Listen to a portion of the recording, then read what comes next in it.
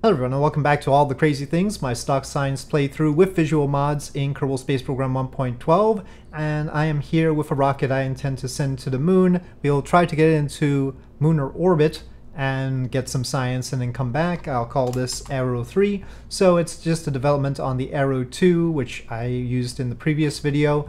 Instead of having the little booster at the bottom, the hammer, I'm using two thumpers, which are throttled down. And of course we still have the swivel active because it's going to need to control things, though of course we do have the command pod's reaction wheel as well. And I've got at a thrust weight ratio of 1.63 at the start, and then the boosters go off and it's 1.33, which is just fine. And altogether the vacuum delta V is 6,103. So I think that'll be enough. And without further ado, let's send Jeb. You know what? I need to hire some more though. Any interesting names here? So, Lisner, fine. Carvin's good. Some of these are too hard to pronounce, like Nuoli, nah. Dudesy, that's good enough. Frodas, Samri, straightforward. Cardas, Beasley. Beezy. No, that's Beezy. I'll always say Beasley. We'll hold off on that. Alright, but Jeb is in dire need of extra stars, so we are sending Jeb. So, I think that'll do the trick. We just need to grab the science and come back. Let's see how it goes. Oh, the monopropellant. Fine. I'll dump the monopropellant this time. But maybe it's lucky monopropellant. It's a thought. But, okay, no monopropellant. I'm still keeping the full ablator on the heat shield though. Okay, it is done. SAS on, throttle up, and go Jeb.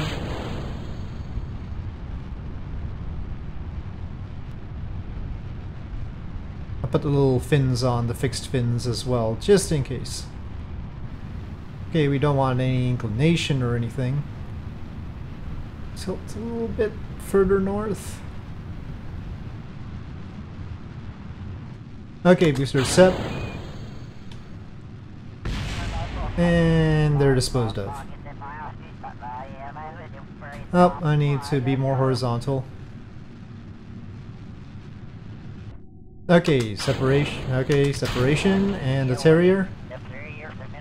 We still have no way of recharging. I didn't put extra solar panels or anything. We do have them unlocked. But this should be doable without them. Well, that's getting a little bit high, so I'll coast. Okay, that's good enough. And we'll just plot for the moon. I was about to say wait for the moon to come up over the horizon, but I can plot, so might as well. Okay, we'll go around retrograde and take this particular path. And ignition. This should be plenty enough to go to some other planet as well, maybe. Might be a bit before we actually get a window, though. Okay, 64 kilometers is fine. Bit inclined, but maybe we'll hit extra biomes like that. Out goes Jeb. Okay, we are in Lunar SOI. We can do a goo. Okay, keep. And then the experiments.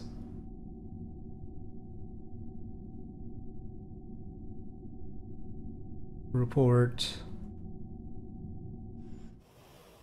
Okay, EVA report. Keep. Okay, we're good. Let's get to low over the moon. Or near the moon. Will 64 kilometers do it? I forget.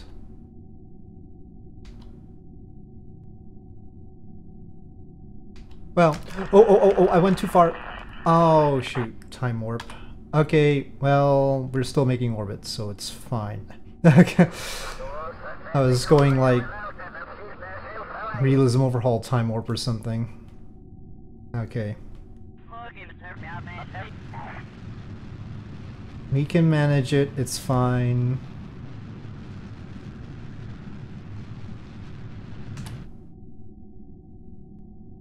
I'll just keep it to that periapsis, go up and come back in. Okay, we've made orbit around the moon though. At least there's that. There's probably a lot of biomes to do too. But let's just get the basics. I thought I had it so that the Kerbals automatically get their experience points. But Jeb doesn't seem to have the prograde retrograde option.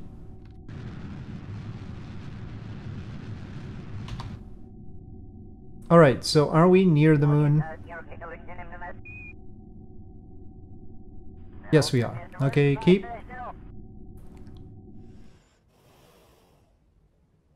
EVA reports above the moon's twin craters. Okay. Twin craters. If you say so. Well, I guess these two. Let's see. Should have some other biomes around here. This is definitely not the twin craters anymore.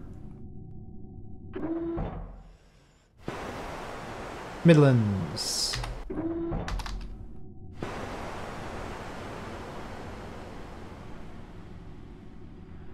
It should be a different crater.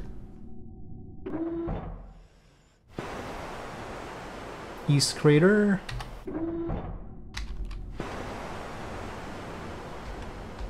Slopes. Maybe slopes. Nope, still east crater.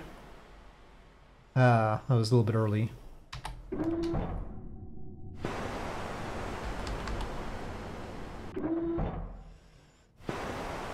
Highlands. Well, I'll take that.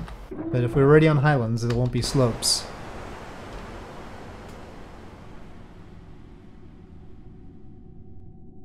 This seems to be a different crater.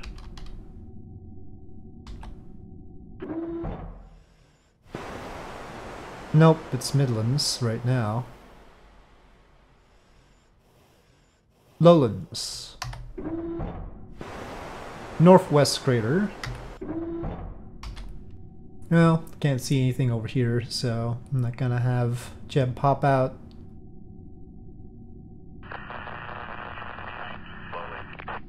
How about these sort of ridges here? Okay.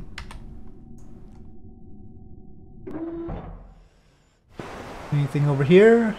Still Midlands. Let me try again.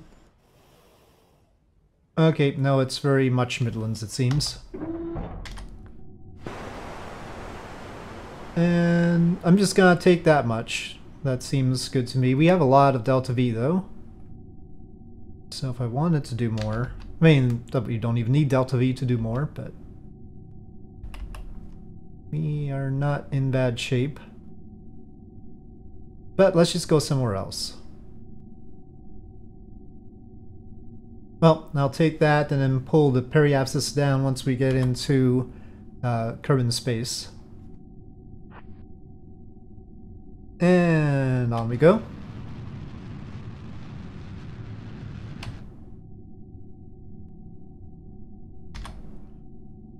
That'll be fine for now. Let's get into Kerbal space so I can bring it down.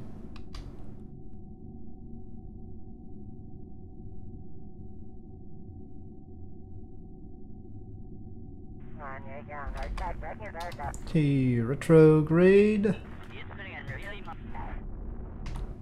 Alright, there we go. That's a fine periapsis for re-entry, and we have 1,000 meters per second left. So yes, this system can go to other planets, and we should do that next. So goodbye to the moon. I think the chatter background sounds might be a little bit too forceful. Let's cut down on that. Alright, stage set. Kerbal looking good. Astronomer's visual pack doing its job. Okay, ablating. Up to tilted there. Mod sure is very vulnerable when you tilt.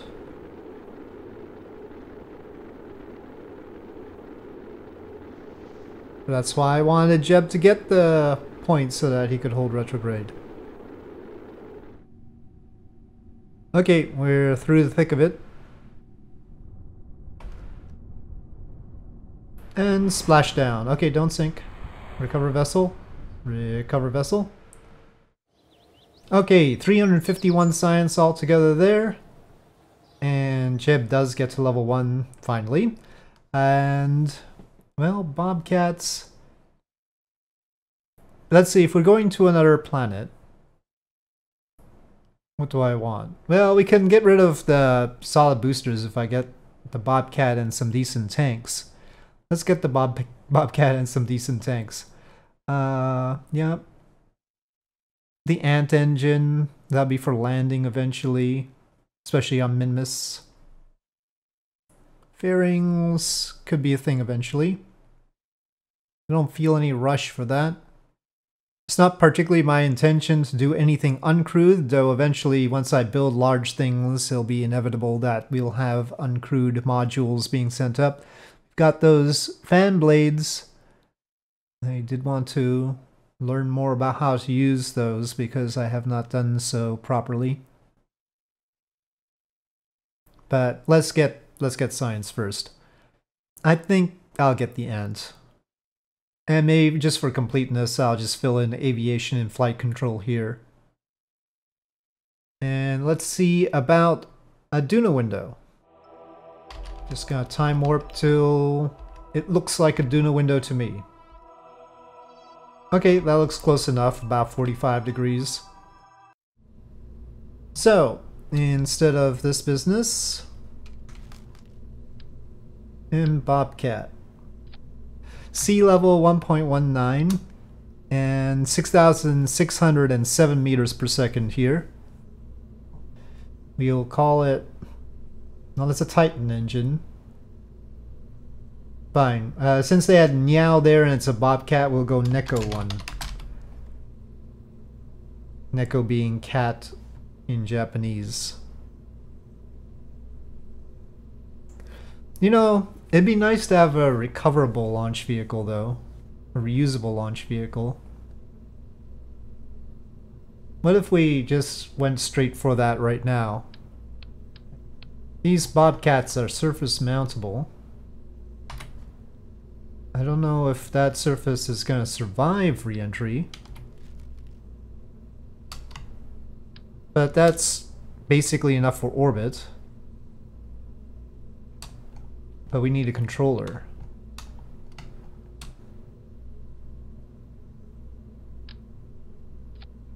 And then we will have to have comms and all that business, because I did enable that.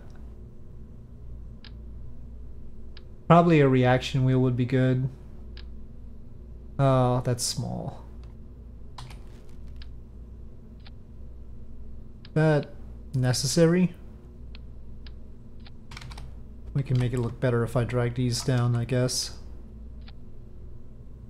Got two Commutron 16s there. Well, 16Ss. Right. We want this end going down first.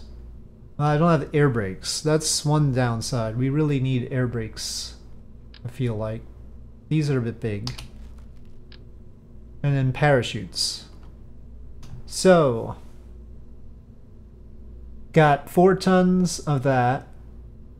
We've got 4 tons of tank here. Let's just call it 10 tons being the dry mass of this. And so if we want parachutes, I'd say at least 6, maybe 7. But 6 is how symmetry works, so 6 it will be. Now we've got 3,765 meters per second. Maybe I can squeeze one more tank in. I don't know. At least the payload will be sure to get to orbit. Maybe I shouldn't do the fins. This could be dodgy. I want to make sure that this one drains first. And the heat tolerance on the Bobcats is 2000. The tanks, 2000. The fins, 2400. Should be okay, right? Well, this is an Echo 1, and we're going to find out. And we're going to have... not Jeb, we'll get one of our other pilots, Frodas. Frodas will be the pilot for this one. Got too many scientists, though, just because they had interesting names. Oh, you know what? Let's get solar panels. Haven't done Science Juniors at all yet. It's really hardly worth it to bring this down. It's just for fun. I mean, the first stage. Alright, SAS on, throttle up, and here go 2 Bobcats.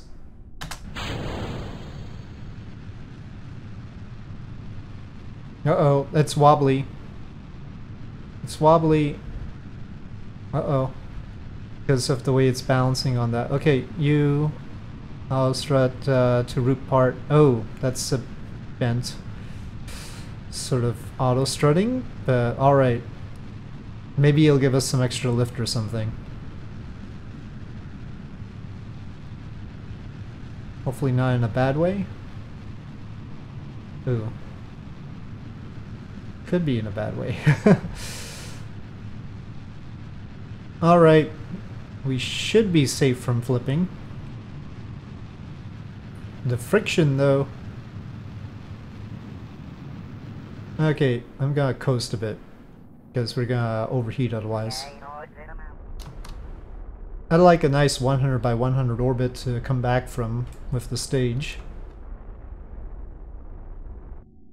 Alright, that's about 100 by 100. And we have 123 left, but that's with the payload. Let's separate.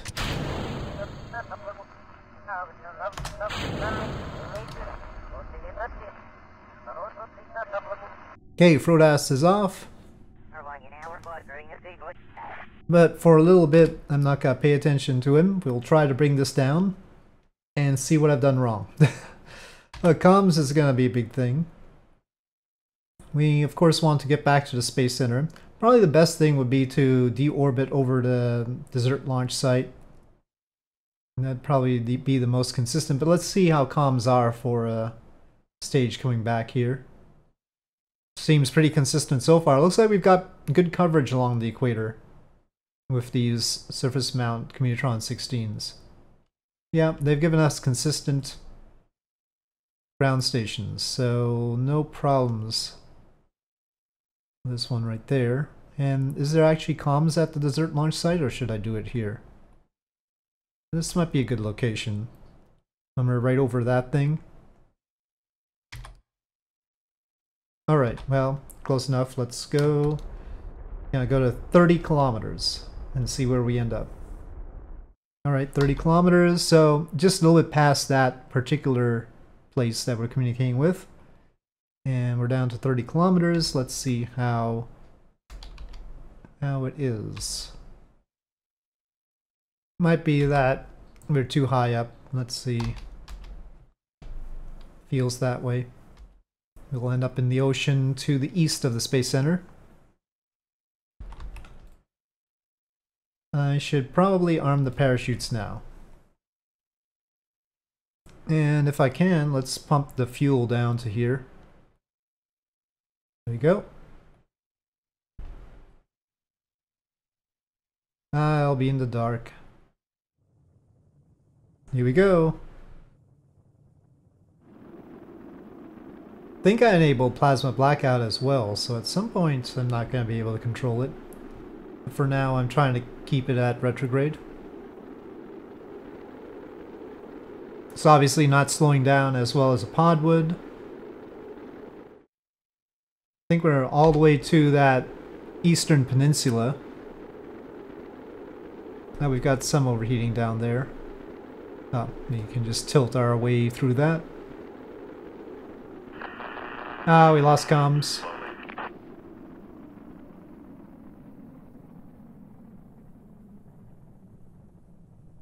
But the parachutes are armed. Woo! A little bit loud, but they popped out at 10 kilometers. Full parachute deployment brings us to basically 6 meters per second. And we do have comms, I'll just take SAS off. 5.5 actually. So 6 was fine. And splashdown and recover vessel before it smashes into the surface. It'll probably be alright. So recovery in accordance with the rules of stock. Not that it matters because I don't have any budget at all. It's just because I can. So, yep, no funds to track or anything. Ironically, in career mode, I'm less likely to do that for some reason. But yeah, but that's because, you know, attaching extra fins and the parachutes and controller and all that business costs money anyway and time. So I don't do it. But there we are. Neko 1, let's try and send it to Duna. I'm not gonna do that particular recovery again. We'll try different things. Alright, there we have an encounter. I'll just do a mid-course correction to get it a little bit closer, or even when we get there, it'll be fine. Okay. 1034.6. And go. And we are on escape. I think the rest... Okay, we do have an encounter. Maybe I can get it closer.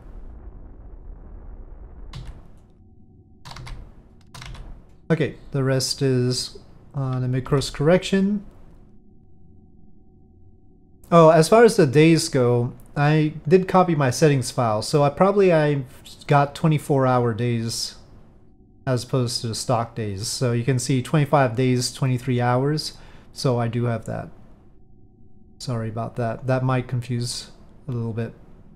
But that's baked into the settings, and I just copied the settings file over because I have my joystick set up. Well, I'd rather have an Ike encounter on the way in than on the way out, but the first thing is to make sure that we are in line with Ike sufficiently so that it's hassle-free.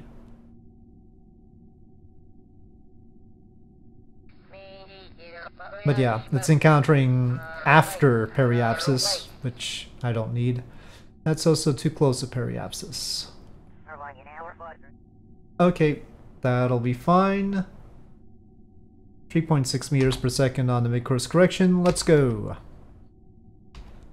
Once we get into interplanetary space, we can do some science.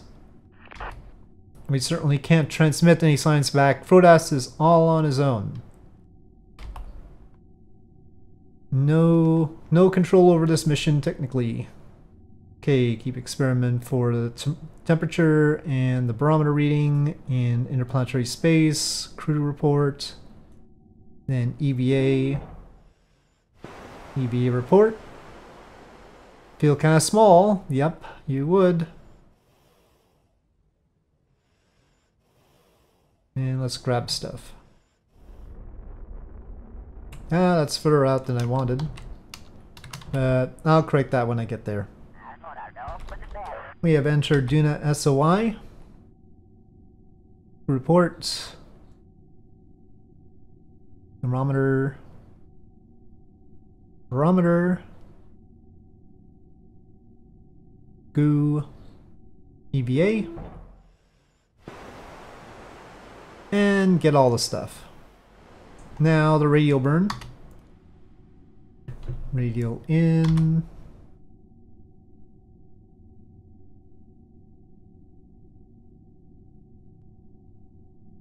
There's Duna.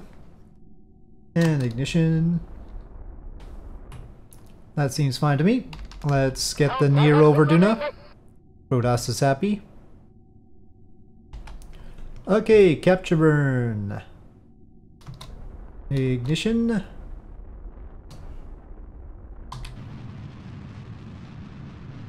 I really don't need to bring it all the way down, surely.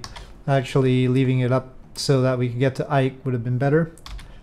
But for now, this will be good enough to get the goo and the other science low over or near Duna. And the crew report. EBA. EBA report. I'm not gonna do all the biomes this time. We'll save that for some other time. We've got enough to bring home. Right. Instead, we should see if we can encounter Ike. Oh, I thought we were in a better situation than that. Okay, 240 for that, but we have to wait a few orbits to do it. Not thrilled with the orbit it leaves us in after this, so we'll probably do a correction. But anyway, quickly turn. SAS. EVAs all the time, taking SAS off and burn.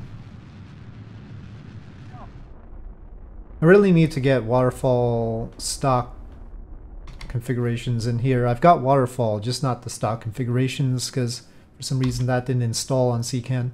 So I'll have to correct that. But anyway, we have a pass at Ike, but not exactly what I want. Well, that has us crashing into Duna, but I can correct that at Apoapsis, I think. Let me just verify that Apoapsis comes first. Yes. So we'll get close to Ike, and then it'll put us into this green orbit. But then at Apoapsis, I'll lift the periapsis up to stay safe. But we can do a little bit more to be flat. Flat will help when we try to exit Duna, because we do expect to bring our Kerbal home.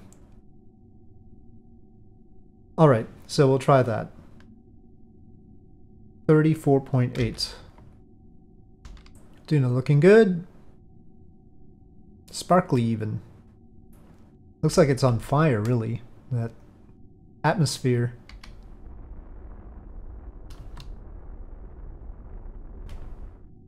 Alright, so that's how it is. 35 kilometer Ike periapsis. Okay. And Ike pass. So, we've used our goos. Got 40 for a temperature scan, 60 for the atmospheric pressure scan, report 25, and EVA. High over Ike 40. Gather all the things. And now the low over. Log temperature. Log pressure. 84 for the pressure. Crew report 35. EVA. Lowlands 56. Alright. Then back out again. Again, not doing all the biomes right away. Right. At Apoapsis, I'll lift that periapsis up. Oop, that should be good enough. And then at periapsis, we need to bring this to a Ike safe situation. I think below 2,000 kilometers is fine. Okay, so to the tracking station, I think. We want Kerbin 75 degrees behind Duna. No, it says orbiting the sun. No, we got shot out by Ike anyway. Ah, I thought it was safe, but it's not. It was not. It was not safe. No. Fine. We're gonna have to come back the hard way, I guess. I don't know if we have enough delta V to come back the hard way. So at Apoapsis, will we have enough with 1,338? I mean, if we wait long enough, it'll eventually work out. What if I don't want to wait? Okay, we can get an encounter like that. We're not too bad off. Okay. Ah, the Kerbal system. So nice. We get spit out by Ike, and we can still make it back just fine. I'm just gonna go for my usual, like, 26 kilometers. Well, that's as close as I can plot it, but that'll be the goal. And that's in 28 days, the burn, so I'll just time warp with it here. 20 days of 24-hour days, so 80 Kerbal days. And ignition. Okay, let's see. We have an encounter. Oh, everything past that I can do when we get there. Alright. Rodas is going home. Okay, radial burn. Now that we're in Kerbal SOI, there's Kerbal. And we're going to bring it closer.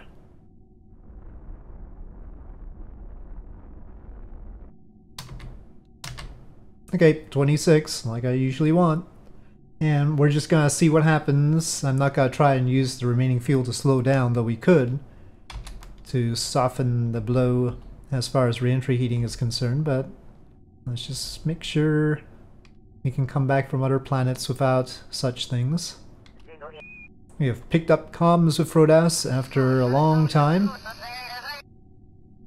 And we're probably going to be splashing down at night. I never really think about that. We could have flipped to the other side, probably. Off goes the stage. I mean, it's not that fast. It's basically the same as from Mimnus or something. Not that much different, anyway. Alright, we have entered the atmosphere. Flame effects are active. Up. A little bit of overheating, and definitely trying to be retrograde. I think that's just the heat shield straight up.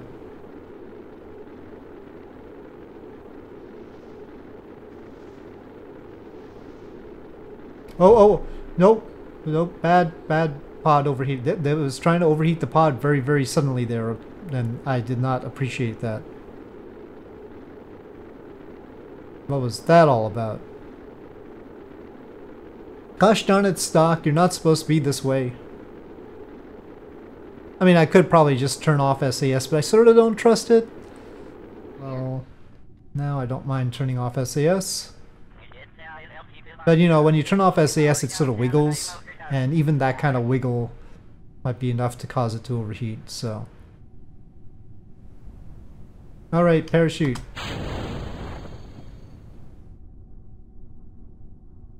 And splashdown. Recover. 1,028 science earned. Certainly not as much as we could have earned, but that should do plenty. And Rodas is now level 3. Well, he gets to rub it in the face of both Jeb and Val. Alright, so what I really want is the Hitchhiker storage container, the science lab, and the survey scanner. So right up here, let's just do that. And we should do scanning of the moon and Minmus to decide where we're most interested in landing things. And we should start building a space station. Now, as far as docking ports are concerned, miniaturization as the junior. We've got the nice solar panels here. That's 300. But the nice docking ports are here. So that's a lot. Okay. Well, I'll take the advanced construction. And I think I'll go with the big solar panels, because we want those. That unfortunately doesn't leave us quite enough for the standard docking ports. But maybe it'll be good to have our first module, because we'll have the science lab, we'll have the Hitchhiker storage container, but we won't have good docking ports, so we can't have our first module yet. We need to get a little bit more science. So, Instead of doing that, we'll send out the survey scanner first, get some more science from the moon, and then we will start building the station. So I think that's the plan for next time. With that, thank you for watching. I hope you enjoyed this video. If you did, please do press like. If you have any comments or suggestions, please leave them in the comment section below, and I'll see you next time.